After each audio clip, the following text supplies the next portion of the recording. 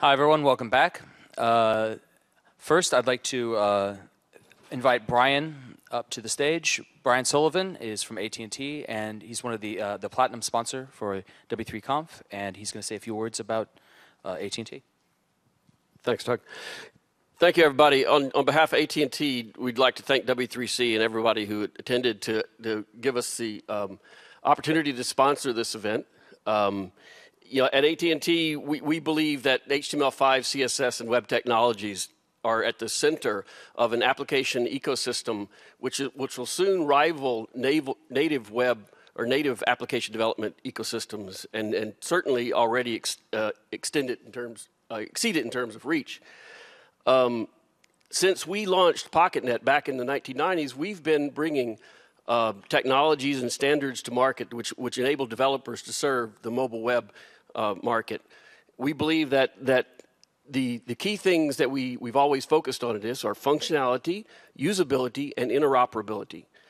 And we believe that this requires a long-haul focus, that we can only achieve this through a process of ideation, of collaboration, and of continual focus on an open standards environment in which we can provide these things. There's a couple of things that I'd like to mention. In the brochure, you received a card about the AT&T API beta. Okay, this is a place in which you can learn about network APIs that AT&T is making available in a sandbox environment. Also, in January 8th and 9th, we're going to be hosting our AT&T Developer Summit in Las Vegas 2 days before CES. So we invite you to participate with us in these things where possible, and we thank you again for the opportunity to co-host this session. And back to Doug. Thanks. Thanks, Brian. And again, thanks again to AT&T, to Adobe, to Nokia, and of course to Microsoft for sponsoring this event, for making it possible, in fact. So, ladies and gentlemen, I'd like to introduce you to Art Barstow from Nokia, Paul Cotton from Microsoft, Tontek Chelik from Mozilla, Charles McCarthy-Neville from Opera, Chris Wilson from Google, and Peter Vossal from Amazon. All of you are guilty of having browsers, and this is your trial. So, to all of you out there, I appreciate your participation in this event. This panel is not going to be nearly as interesting if we don't have any questions. So, it's as interesting and as fun as you guys make this. So, I'm going to give them an intro question, and after that, I'm going to open it up to the floor for questions. And please do come to the mic, or I'll lock the doors, and you won't get out until you come to the mic. So the opening question that I have for each of you is just sort of a softball. And tell me something interesting or unique about your browser, something that puts it in an interesting place in the ecosystem, or some feature of your browser that you think is notable to the audience. So yeah, one of the things I think somewhat interesting about Nokia is that we've literally shipped millions and millions of web browsers, and some of those web browsers have been written by us, from the ground up. We have others that have been based on the WebKit open source project. On one of our Linux systems, we had a Gecko-based browser, and I think we've shipped browsers from Opera on certain devices, and I'm real happy that we now have a series of devices coming out that'll have that will be based on Windows phones. So I think that's somewhat unique for us as a device manufacturer to have really an interest in broad browser interoperability. Thanks, Art. Paul? So starting with IE9 and continuing with our efforts in the platform previews in IE10, I think Microsoft has tried to drive home the message about all the web developers should be able to use the same content across all of the browsers. And we're really, there's been a lot of sessions at this conference giving you hints about how to use things that don't, in effect, have the same content. So I think we really want to emphasize to people when they're looking at IE that they look at it as being the browser that sets in some way the bar for the content that you should be trying to use in your websites. We're really trying to emphasize picking the stable specs and then moving those into IE9 and now into IE10. And I think that's a really good guidance for web developers to pay attention to. Thank you, Paul. Tantek? At Mozilla, we're the only nonprofit here, which means that sometimes we have a bit of a different focus, and that a lot of our decisions are what we call mission-driven, which sometimes has to do with advocacy for the open web, which a lot of us believe in and work hard at, and sometimes means we have to make some hard decisions. Like, for example, this past May, there was a plugin called Mafia Fire. Any of you heard about this plugin, this add-on? A few folks. So the government asked us to take that down because they didn't like the fact that it routed around, shall we say, censorship of various sites on the internet. And we basically said, well, I'm paraphrasing our chief counsel, with what court order? And they didn't get back to us. And published that all publicly. So apparently that wasn't good enough. And now there's legislation related to that that specifically contains measures designed to force Mozilla to take down things like that. And for more information, I'll just leave you with a little plug at that. If you can check out mozilla.org/SOPA, and that'll give you the rest there. Thanks. Thanks, Tantek. Charles? So Opera is Norwegian. That's kind of unique. More seriously, like Mozilla, we actually make a browser and that's it, right? That's pretty much the company. But we're a commercial company. We make money, use it to pay our engineers, get it from customers who are prepared to pay for what it is we've got to offer. So we don't have a great loss leader strategy to run the browser and do something else. We have a product that we make for customers who are prepared to pay for it because that's what they want. Thanks, Charles. Chris? So I won't presume to speak for all of the great people on the Google Chrome team, since I'm still transitioning into that team. I think the thing that I find really unique about Google's efforts in the browser space have been, from the very beginning, their goal really was to make the web platform better, to take the web platform from where it was 3-4 years ago and turn it into something that really could replace native platforms. And I think that they've made some really great strides in that, from really kind of goosing the other browser manufacturers to focus on performance, to even simplifying the user experience as well. And I think that's what I'm really looking forward to. Thanks, Chris. And finally, Peter? So I guess one thing that's unique about our browser is that it's only been in customers' hands for literally days, as opposed to years or even decades. So our browser is Amazon Silk, which is shipping with the Kindle Fire devices. It started shipping this week. And our browser is also unique in that it was built from the ground up to leverage the power of the Amazon Web Services cloud infrastructure to essentially enhance the power and performance of a browser running on a mobile device, which has constrained CPU capacity and memory and often network also. And the browser architecture fundamentally kind of changes the game in terms of splitting the components between what runs on the device and what runs within the cloud, and can adjust that split dynamically depending on conditions, offloading some of the computation and networking interactions to the cloud to accelerate the browser. But it's exciting. It's effectively still day one for us, and I'm glad we were invited to join the panel. Thank you. My pleasure. So, Manu Sporny, please come to the mic. Hi. So we've seen a lot of new technologies kind of explained at this conference, right? We've seen everything from touch events to HTML5 games.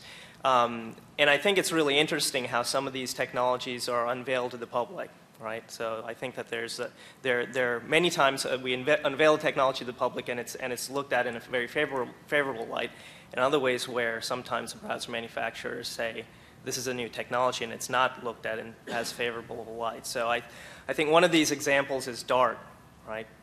So I was interested to hear what each browser vendor's position is on Dart, and maybe even Speedy.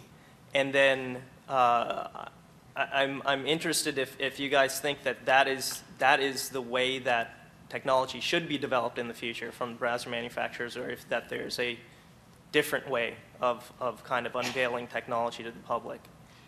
So could you define your terms, please? Dart and Speedy. Wait, say again? Just so not everyone might know about Dart and Speedy, so you might just briefly mention. Right, so Dart is, has been unveiled as kind of like this JavaScript killer. It's the replacement for JavaScript. And Speedy is kind of like the replacement for HTTP. To use the most emotionally charged words I can. And I trust you to do so.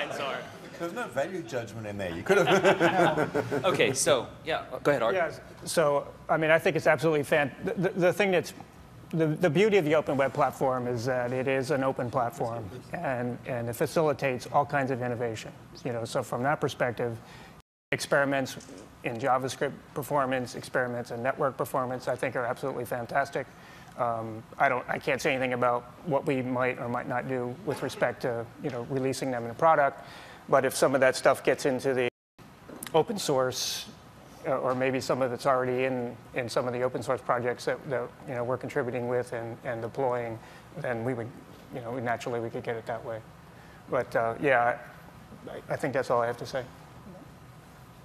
Any of you other?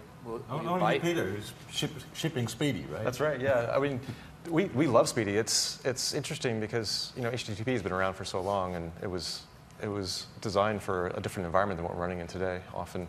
And as we looked at what the interconnect should be between the front end, the software running on the device, and what runs within the cloud, Speedy was an obvious choice because it's a way you can send HTTP requests over a channel that handles all the things HTTP doesn't necessarily do very well, like requires encryption, has full multiplexing without having to worry about head-of-line blocking that you get with HTTP pipelining.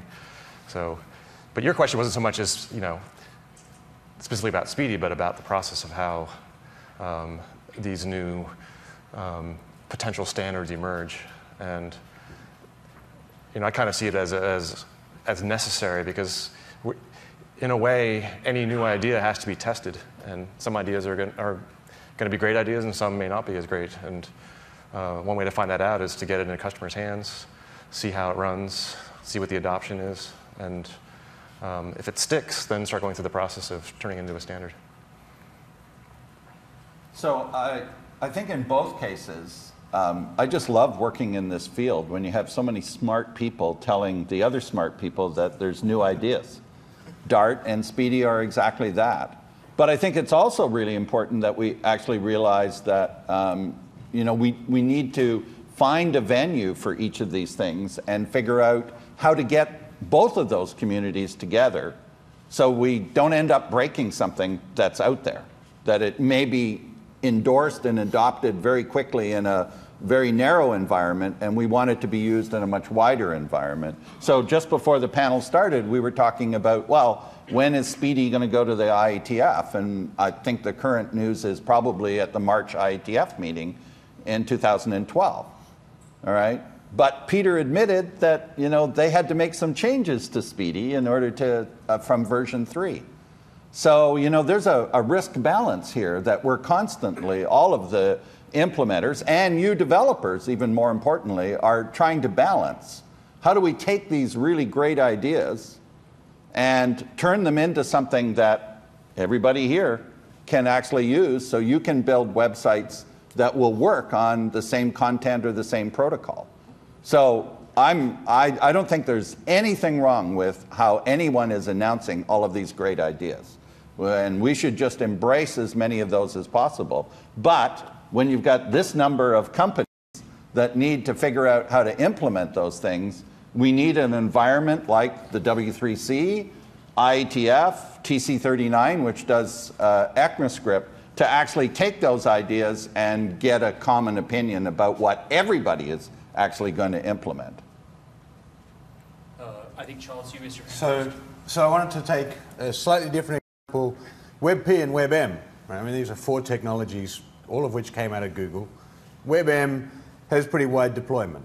right? It's a video format that you can use, and a whole lot of people use it because it's not actually competing and breaking an existing system. It's trying to build an HTML5 video platform that's open and free and anyone can use. WebP doesn't really replace JPEG on the web, right? It turns out in Opera Mini and Opera Turbo, in our cloud-based systems, we use WebP because it's nice, it's efficient. Putting it into our cloud to client system doesn't break anyone else's stuff. There's an awful lot of people who've got a camera, and their camera probably takes JPEGs. Right? And they've got imaging editing software that they didn't win today, and it probably edits JPEGs. And so there's this huge investment in that, in the infrastructure there. Changing that over is really hard. Sometimes it's worthwhile. Sometimes it turns out, it's not clear when it's worthwhile actually changing. So you ship a bit and see what people take up. But there was another question Manu asked, which is this the model? That browser makers should turn up with the innovations and say, hey world, here you are, this is what you get? And the answer is no. Browser makers do that, right? We represent 6 of dozens of companies making up new stuff, figuring out new things that you could do on the web. But there's no reason why browser makers need to be the ones who do that. People who produce content, people who figure out how security works, don't have to work for a browser company to come up with an idea that's worth promoting. It's got to get implemented somewhere. You can go to a browser company, you can go to an open source project, you can start from scratch and write your own. There are different ways of driving innovation. But there's a lot of talk around W3C about how the browsers are key to everything. It's like the browsers are the thing that everyone depends on. No, the browsers are a key. The browsers are one part of the puzzle. Developers are a key. If developers don't use stuff, it doesn't work, right? It's not real. There are multiple keys, and there are multiple places the innovations should be coming from. And Tontek? Thanks, Charles. Well said, Charles. Good innovation, good ideas come from everywhere. And I think that's really an important point to continue to recognize.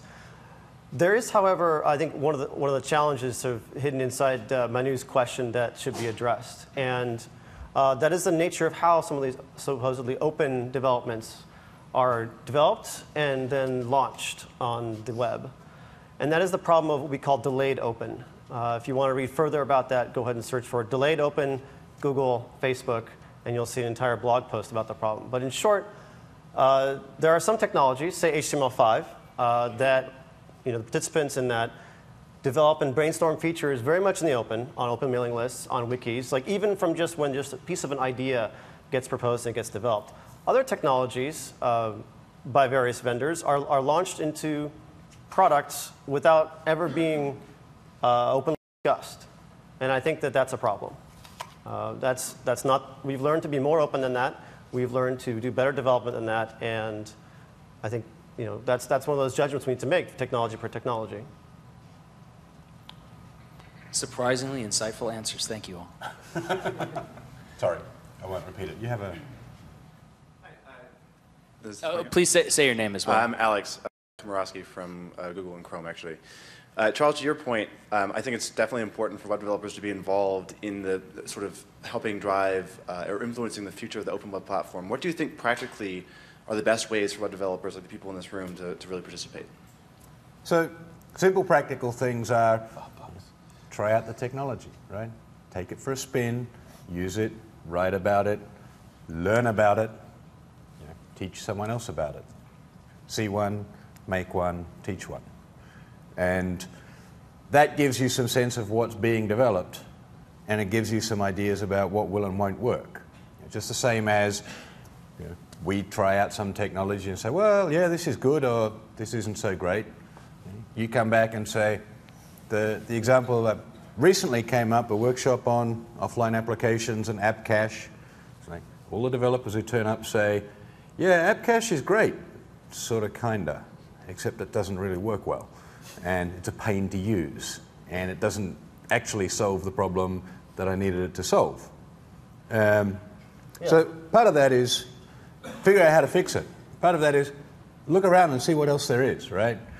When you've got a hammer, you might find that there are things that aren't nails, they're actually screws, and you might find a screwdriver is not so hard to find. That's another key. Yeah, who in this room has gotten App Cache to work across more than one browser? Let's see the hands.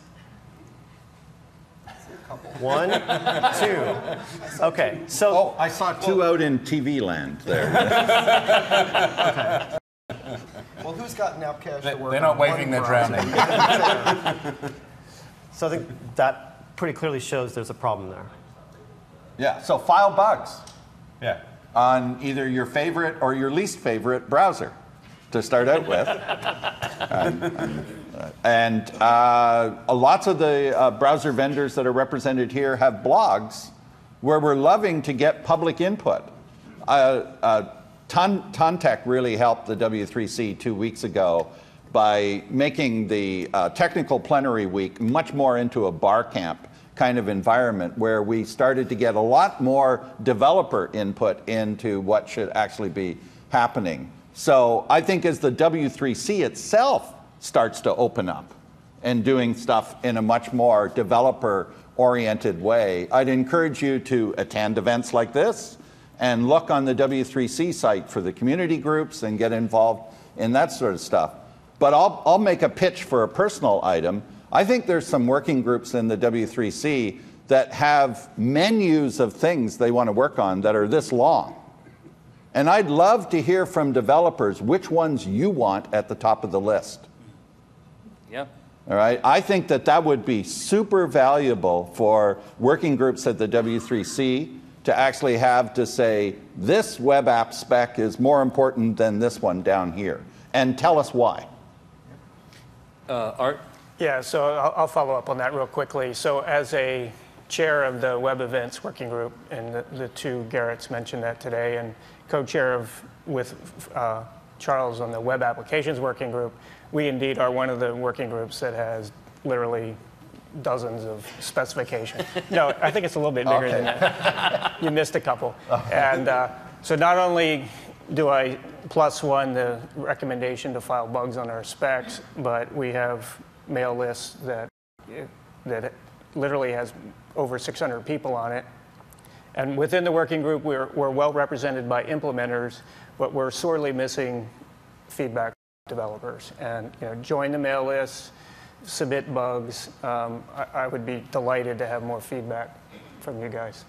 And as the staff contact for that working group, I agree, and I also library developers are especially important, not just regular developers. In addition to regular developers. Charles, I thought, nope. I actually had a question for both of you. You talked about providing feedback on kind of prioritizing that backlog. What is the mechanism that developers can use to give input on, and is there visibility into what that backlog is? Email, public-webapps@w3.org for the web apps group. And I think more generally, CSS's list is www-style. All of us are people who you can email. We'd be glad to give you the pointers, I'd be glad to actually point people at the right places to actually do that. But there's lots of venues at the W3C for the public to be directly involved. I'm starting to see this more and more inside Microsoft now. For the last 2 or 3 years, the people that knock on my door at Microsoft were from the IE team. And now the people that knock on my door are people at Microsoft that want to use HTML5, not the browser, not the employees that work for the browser. It's people that are going to produce the content. And I actually believe we need those people telling us what specs we should actually be doing.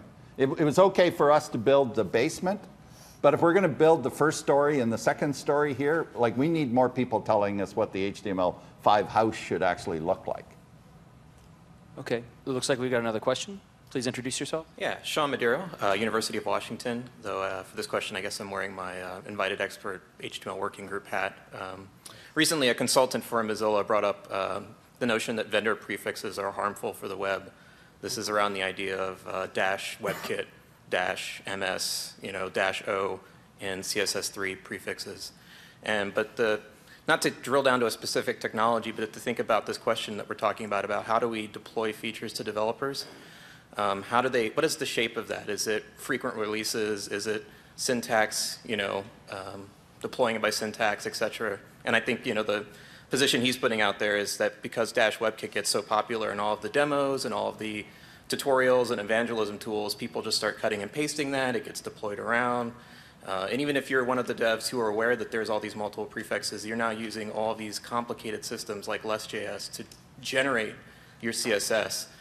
So it's becoming more complicated for developers to support this kind of ecosystem. So what is the right way to deploy new features to the web so that we're not in a position where Microsoft is actually considering or was considering implementing Dash WebKit prefixes in their engine?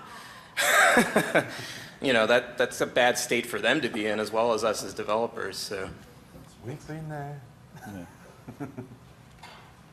Well, let's start with that one. I think Chris, give Chris a go. Oh, sure. So, yeah, there's a lot of take on vendor prefixes, and we went through this a really long time ago. Like somebody was saying yesterday, I think in the IRC back channel, that there was a question of whether we ever did a -ms- at Microsoft and IE, and I don't recall us ever doing one, but I know that Office, talking about generating content, actually did spit out a whole lot of -mso- properties at one point. And my take was that was actually not the way to use it. I told them that at the time, of course, but when you can actually set it up as this is the way to get something out there and test it out, as long as you have a way to sunset it, and you have a plan for sunsetting it, and you're actually driving this into the standard and trying to get people to agree and figure out what it's supposed to look like, and you're actually going to shut it off at some point in the relatively near future. Obviously, having a rapid release cycle helps that quite a bit. I think that's a good idea. I think it's a good idea to get real feedback on how the properties work, because otherwise you can't really tell how it's going to work in the real world. Charles? So, I don't know about vendor prefixes. Bad teaching is pretty bad for the web. Bad development practice where you go down these little dead-end rat holes and assume that that's where the world is going to live. That's pretty bad for the web. Experimental features. Right. Experimental features are experimental. Don't put them into the bank. Use what you should have at the time. I also think one monolithic browser to rule them all and bind them in the darkness is bad for the web, right? The alternative is that you have a number of different browsers and a number of different authoring frameworks and tools and developers, and in order to get stuff coming out of all of those people, in order to allow everybody to innovate, you've got to have some kind of mechanism. And so, vendor prefixes are about as good an approach as any. They're terrible, except for all the other things we tried, which are worse. We've got to figure out how to live with them. But yeah, sunset them, get rid of them. So it's an interesting comment from someone whose browser logo looks like a ring. You've discovered our strategy. Actually, I believe Paul was first and then Tante. So I think most of us that work in the standards environment think of prefixes as something we'd all like to get rid of when we get to candidate recommendation stage. All right, and in which case we believe the spec is functionally good enough that we want everybody to implement it, and we want that done without a vendor prefix. The problem is we need to get to CR faster. And if we got to CR faster, which actually leads me to, I think, something that we have to do even better, which is do our specs in a much more modular fashion. If we got to CR faster, then the vendor prefixes wouldn't be out there for so long. You wouldn't have as many people doing view source or teaching themselves the wrong way to do it, if you agree that it's wrong. So I actually think part of the standards process is at fault here. We got lots of people innovating, and we have to figure out how to move that standards process a little bit faster so that they aren't there for as long, and all of us can agree, okay, that was your idea, Chris. You had a really nice Google prefix. We're going to CR. We're all going to implement it without a prefix. And that's what we should actually be trying to do, and do it much better. Thanks. Tante? Yeah, that's well said. And I think that the more that we can be aggressive about dropping vendor prefixes, the better. Assuming that we're not just bouncing back between what Paul called CR and last call and CR, and that's, in practice, that's what tends to happen. So, vendor prefixes, they're kind of ugly. Having to support more than one kind of sucks in your code, but it's the best we've come up with so far. Better than broken features that are unusable for the rest of the lifetime of the web. But that doesn't mean we couldn't do better. So, from my understanding, we're all open to suggestions on this point. If there are better specifics to when we introduce a vendor prefix or when we drop a vendor prefix, let's fix it. Let's make it better. So I'm going to interject a jargon watch. People are talking about last call and CR. CR is candidate recommendation phase. These are phases along the W3C standardization process where last call is if you have something to say it now, and CR is where the browser vendors finalize their implementations. Sort of. CR is after last call, right? Correct, yes. So actually, before I get to your question, I'm curious, Art, has Nokia introduced any Dash Nokia, not that I'm or aware even of. Dash WebKit? Like, have you introduced anything? In some experimental stuff that we did in our Starlight project, I'm pretty sure that we did some WebKit, but I don't know that it ever actually got into the trunk. Okay. And Peter, since you're the new guy on the block. We launched about 1,000 of 4D CSS animation. No, I'm just kidding. No, we don't have any browser. I wanted to say that it's kind of interesting. Like browser prefixes are sort of a mechanism to gain fast leverage. It's a form of technical debt, essentially. And with any form of technical debt, it's not a bad idea to do it because it lets you move fast, but you also want to pay it down. And is this something you guys think, a practice that you guys think you'll be following, or something? No, I was speaking more generally. Okay. I don't see us introducing browser prefixes in the near term, just based on where we are and where we're focusing our innovation right now.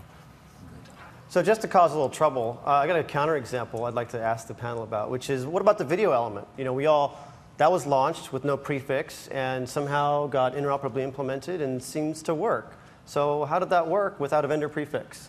And why can't we do that elsewhere? I think the reality is that everybody understood what angle bracket video close bracket actually meant. I just said everybody could have understood what border radius meant too, though. Yeah, and I question just exactly what you mean by work, right? At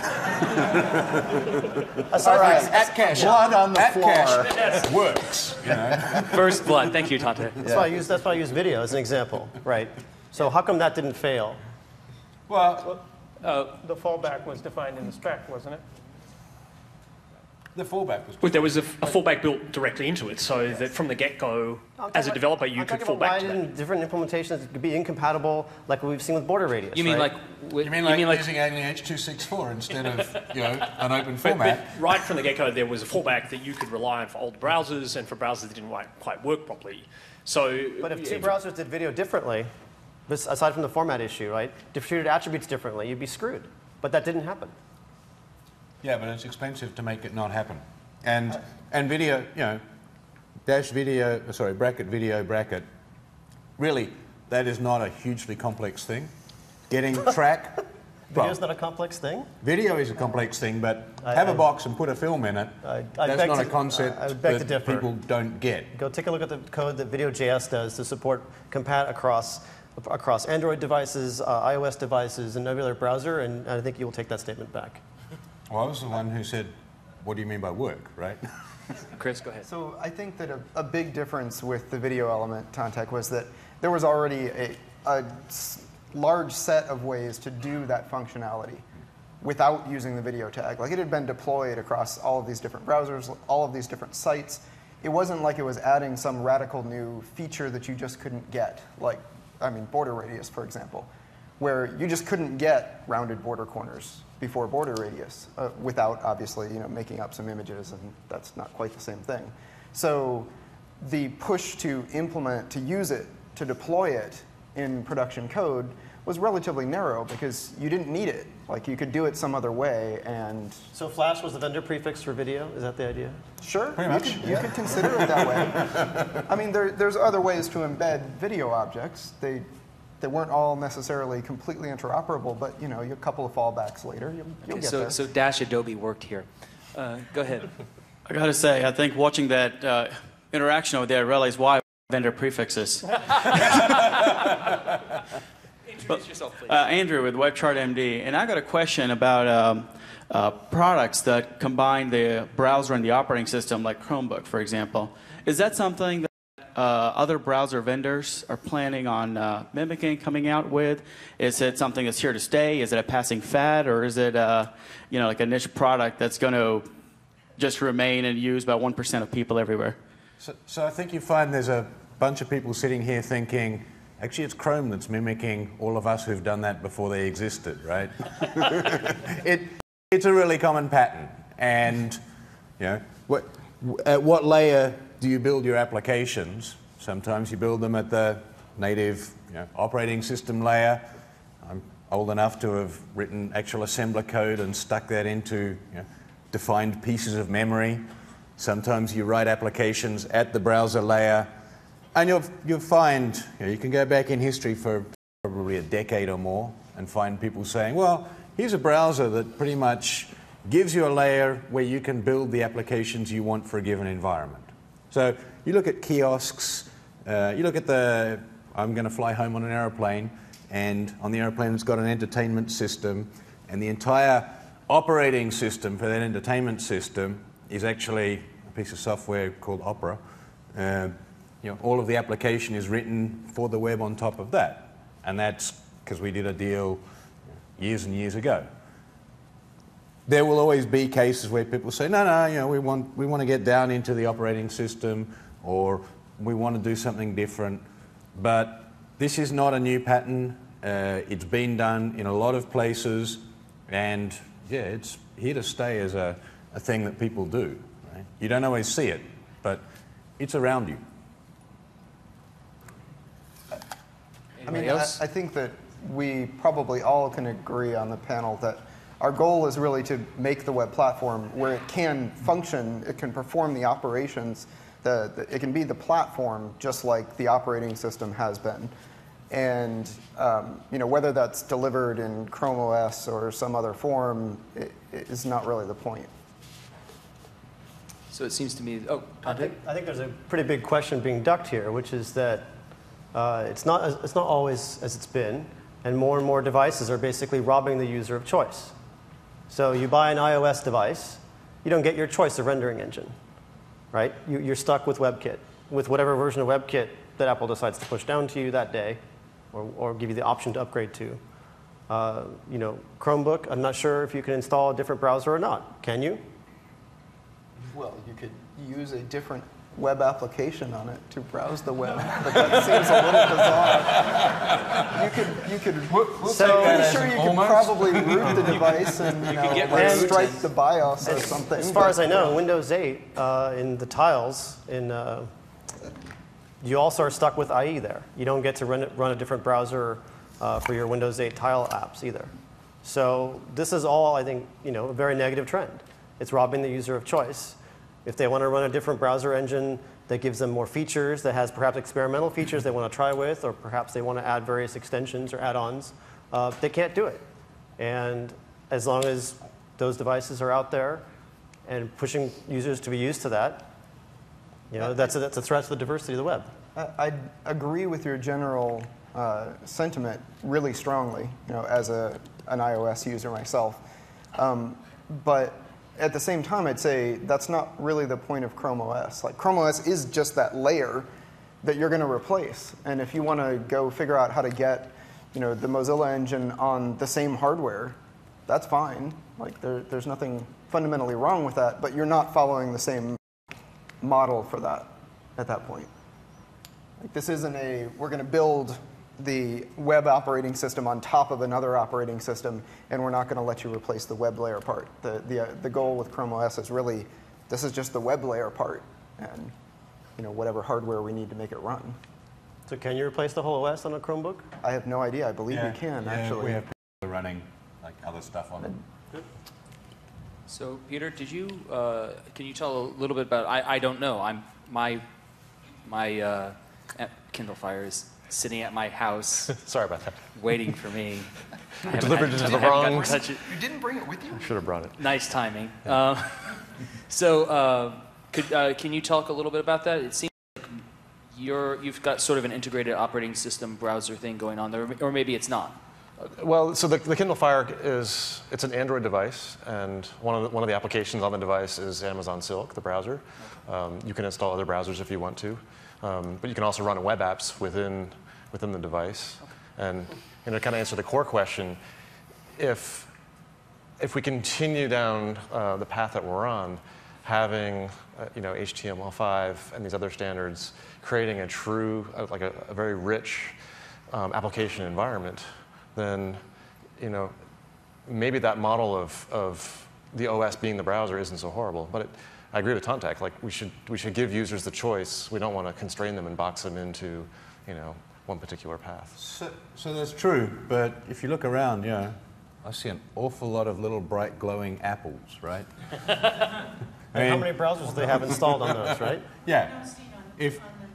Well, but you could ask the question, how many people only have Safari on the MacBook sitting in front of them?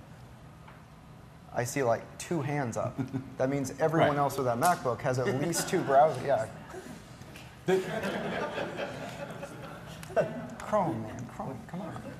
So unless you guys have compelling, okay. Yeah. So Anne, please introduce yourself. Well, Anne Bassetti, Boeing.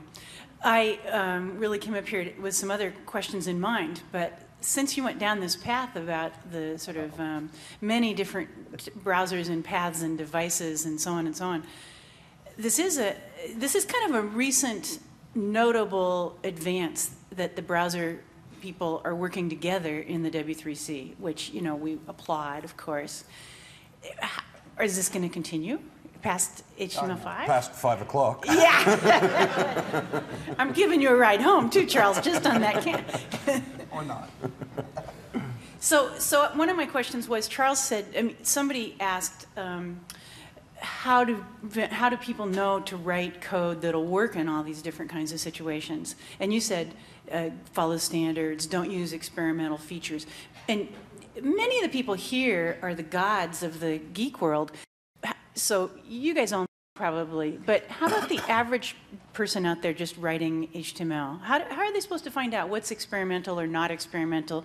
What's a good path for that? So this is a community of professionals, right? You guys are actual genuine professionals. You make money out of doing this. That's about the definition. But the message of, see one, make one, teach one, is like, as a profession, there's not somebody who's there sort of dripping stuff to you like a school teacher. You guys are the custodians of your own profession. And so there's a responsibility to think about how do you make sure that your peers are professional enough that you charge twice as much next year, and how do you teach? Part of the profession is teachers. Doug is involved in teaching activities at W3C, in documentation, in exercises which actually go out and make information available. I mean, everyone rubbishes W3 schools. I actually use it. Doesn't mean it's fantastic, but it's there. And I use other stuff as well. You look at it, you see what's there, you talk to your peers, and you learn. Right? This is a field that keeps changing. You've got to keep learning. So find the good teachers. They come up by peer support, right? They come up because people say these guys are good and know their stuff.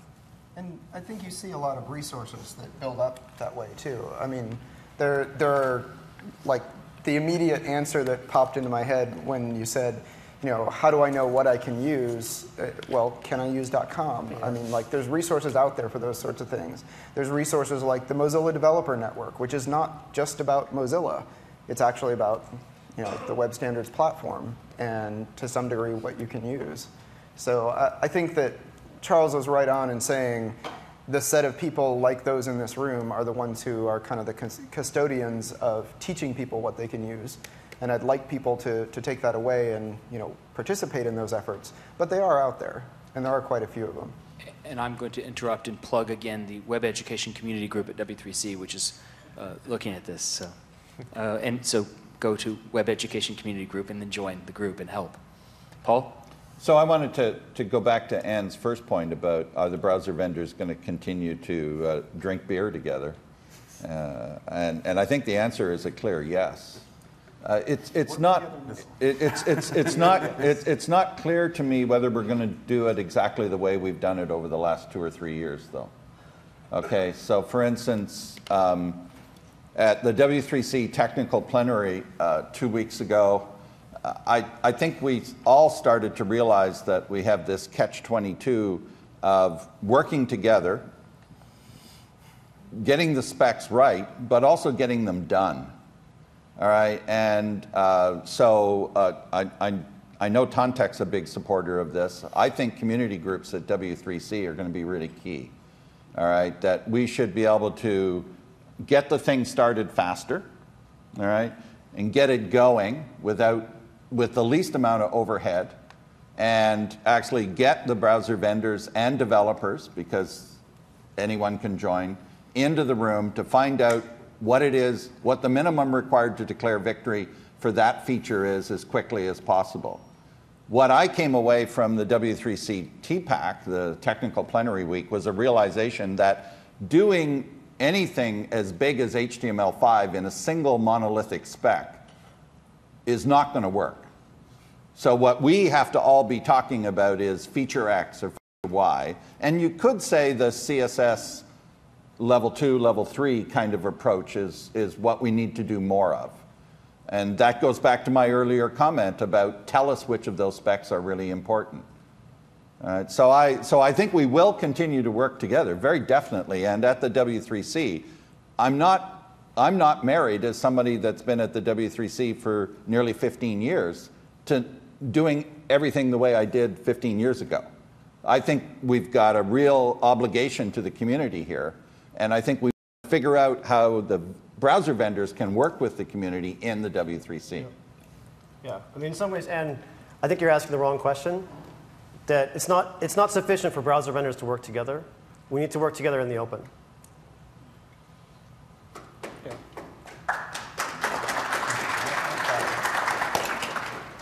I disagree. No.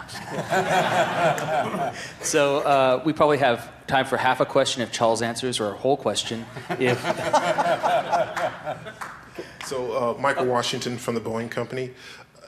One of the questions I always had about the whole web development platform is JavaScript. I mean, every browser has JavaScript as their engine, and I hate coding in JavaScript. Have you guys thought about using a common language, like, I wouldn't say C or nothing like that, but something easier for the developer to use that got away from, no object-oriented, things that JavaScript has? I know I've worked with Sencha and some of these other JavaScript platforms. Have you guys thought about doing something like that or coming up with something like that? Art, I don't see. Art, are you interested in? Go ahead. No, I know this We one. promised him he could answer this question. You did say no object-oriented nonsense, right? Is that I've got an answer to that one, too. What's that? No object-oriented nonsense. Yes, that's correct. Well, Good. that doesn't mean no object orientation. It just means no I don't know. That's what I heard. object-oriented nonsense. Anyhow, Yeah, put that certainly, Java I mean, stuff away. this kind of was the goal behind a couple of different projects at Google to try to explore what might be useful there. And one of them is Dart, although obviously it doesn't get rid of object orientation, and there are differing ideas on how successful it'll be. But there's also native client, which is kind of the same. Hey, use whatever language you want. Let's provide you something you can, have your own code in, provide you a sandbox to play in, I guess, in that sense. I don't think that JavaScript, the way it is today, I don't think anyone believes that's the ultimate end of languages we want to have on the web platform.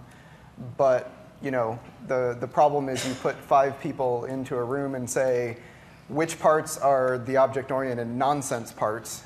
And you're going to get 6 or more answers. And they're all going to be different. It's easy. Just ask Doug Crockford. He's got the answer, right? Could we have Doug stand in for him? So, didn't IE once run Visual Basic as a scripting language? VB script. I mean, VB script? yeah, and the problem is, have you thought about what would happen if 5 browsers each said, yeah, you're right, we're going to come up with a new language and we're going to ship a new language instead of JavaScript, and we turn up to you guys and said, oh, you should all be developing in Google Script and Opera Script and Chrome Script and Microsoft Script and Mozilla Script. It's like there's something in that scenario that I think would be suboptimal as well. So, yeah, people keep thinking of the problem. That sounds like changing the web platform is hard. Have you found something that you like better? No. Yes. But I mean, it's just sitting on top of JavaScript, and that's cappuccino. Yeah. Yeah. But is it a problem that it's sitting on top? I mean, C sits on top of a compiler that sits on top of something else, and the JavaScript sits on top of a C compiler. Right. I mean, you know, Yeah. where does your tool need to be? Yeah. And the answer is, it's got to be performant, right? Your website's got to work. You want it to be interoperable. You know, having JavaScript everywhere, at least right now, gives you that, and you can build all sorts of stuff on top of it. And one of the stated goals for ECMAScript in the future is that it specifically support building frameworks on top of it in a very performant way. I mean, that's been true for a couple of years now, at least. So I think that you'll see that that pattern emerge more and more as something that does need to be very performant. So I did a lot of work at W3C on XML, and at a certain point I said, okay, it's pipe. It's behind the wall. It's disappeared. All right. Eventually, I'll predict 5-6 years from now, JavaScript will be the same. It'll be the copper pipe that's behind the wall. It's what we all implement in our browser engines to give you the interoperability, and there'll be various frameworks layered on top of it to make programs like you happier. Okay.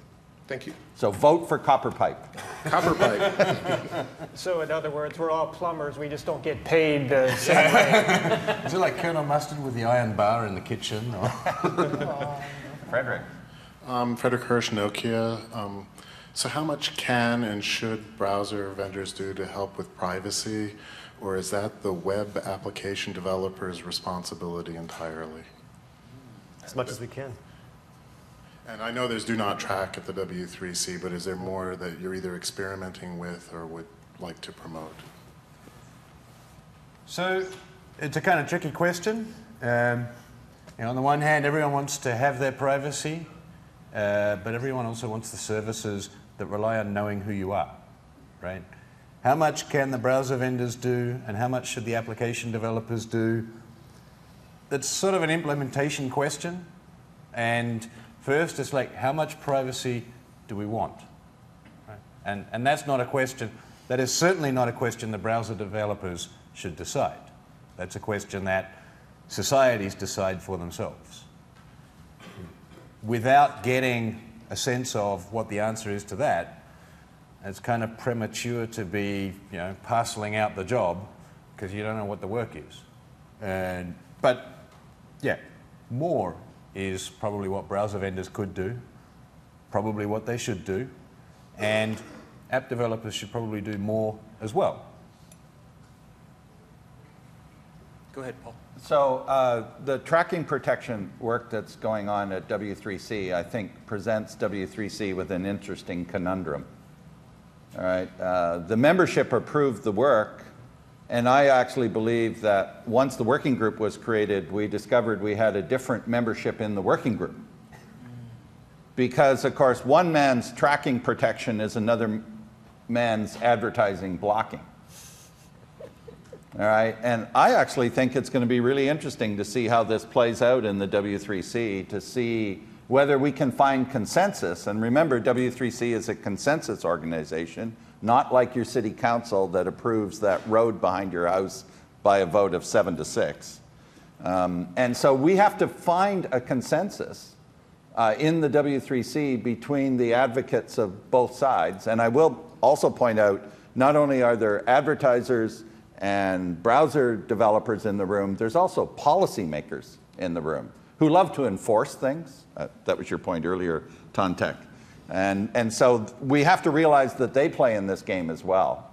So if you want to watch a really interesting dynamic in the W3C, that's a really interesting working group to see how it's going to play out. Chris, did you want to say anything?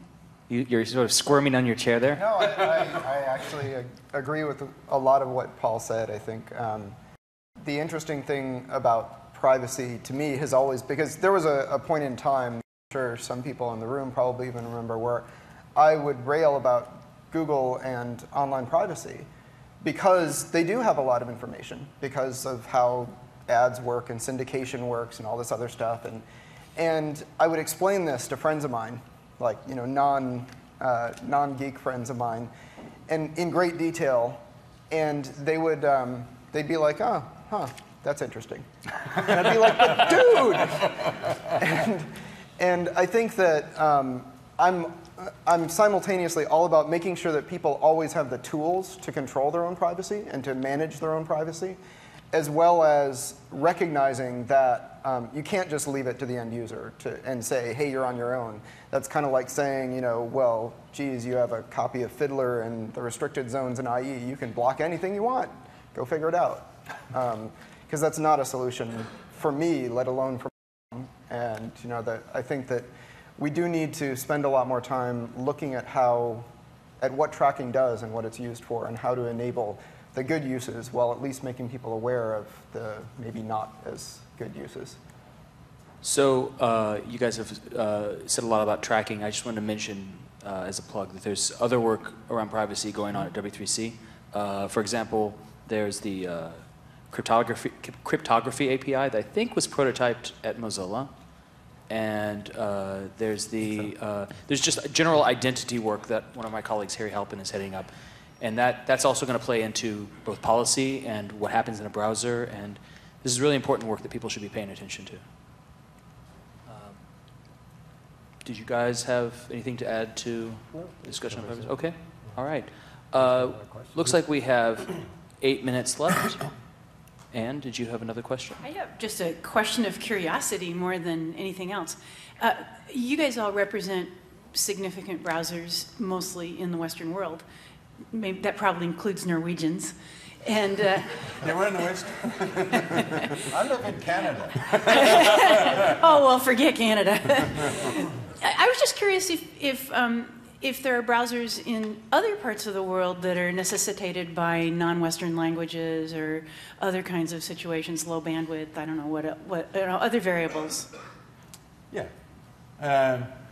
So I guess UC Web, which is like Opera Mini or like Silk. It's a proxy-based browsing thing. It's big in China. It's pretty much unknown elsewhere. There's quite a lot of browsers. The 5, 6, 7, 9, however many browsers. Access is a browser company. How many people, when they think of the browser manufacturers, think of Nokia? How many people would have thought Nokia if you said, list the big browser manufacturers? There are over... Right. Yeah. How many non-Nokia employees? I said people.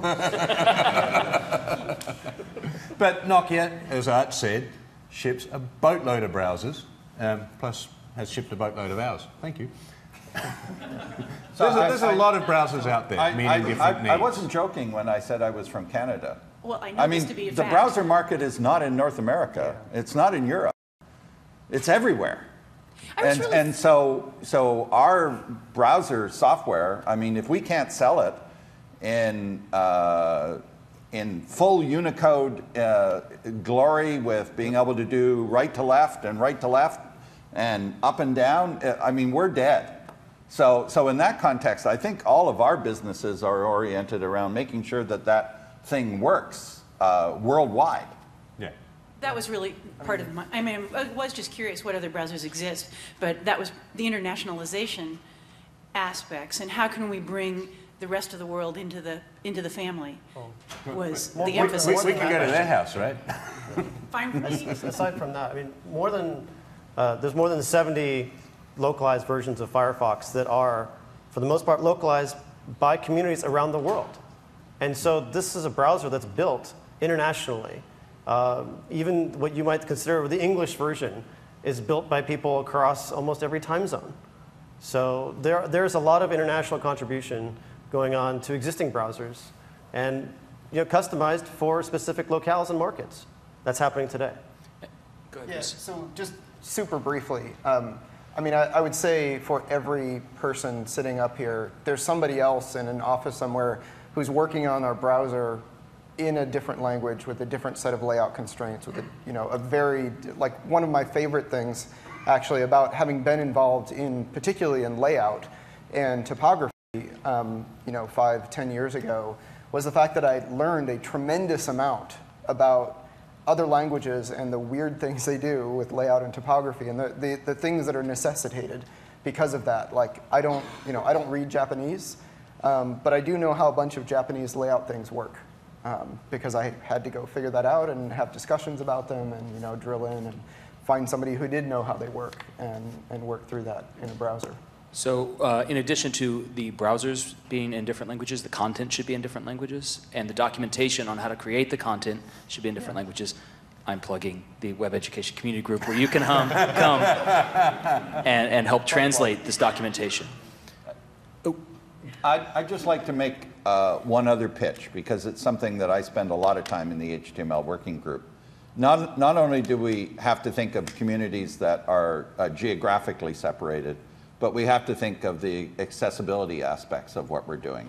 So those are people that don't have as good eyesight as we do, they don't have as good hearing as we do, and so I think this is something the W3C is working very hard at making sure that the browser's technology that we can ship enables everyone to take advantage of the web, regardless of where they live, but also regardless of their capabilities when it comes to accessibility.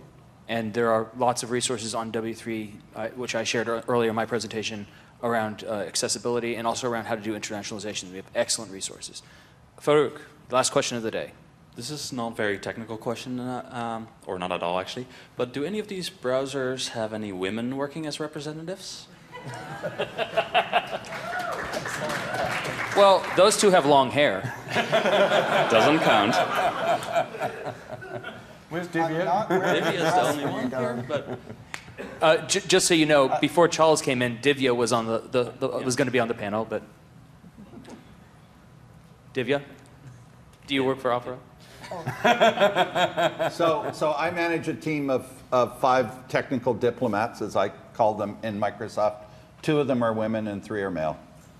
All right. If you go into some of the areas in W3C, you go into the accessibility area. I think, I don't know if Cynthia's still here. No, she's not. No, okay. But I think that there's areas where actually the female, softer view of the web dominates, which is a darn good thing. Because sometimes, let me tell you, as a co-chair of the HTML working group, there is way too much testosterone in the room. At a recent technical plenary in California, there was a photograph taken because there were, for the first time, quite a few women attending. An increasing number of women. I can say there's never a line for the bathroom, but and so people noticed that, and there were a bunch of pictures taken to document the fact that increasing numbers of women are participating, and I encourage all women to get out there. It's a great group of guys. So it's interesting to look in this room, and it's like, how many people here are women, right? Like all the women. If you go, to an equivalent kind of event in Moscow, you'll find that there's a much higher proportion of women. And different countries, different societies have different levels of participation and different senses of what's a normal thing to do. Different levels of hostility. I don't think that answers the question, though, right? That's kind of high level. I mean, I'll address Farouk's question directly, which is that much of the CSS specs that all of you come to rely and depend on are edited by a woman that works for Mozilla. I mean, her alias is Fantasy online, and her name is Elka. And she has worked very hard on numerous specifications and test suites, and has definitely been essential to a lot of the developments in our field. So yeah, I mean, to answer your question, absolutely yes. She's not here on stage.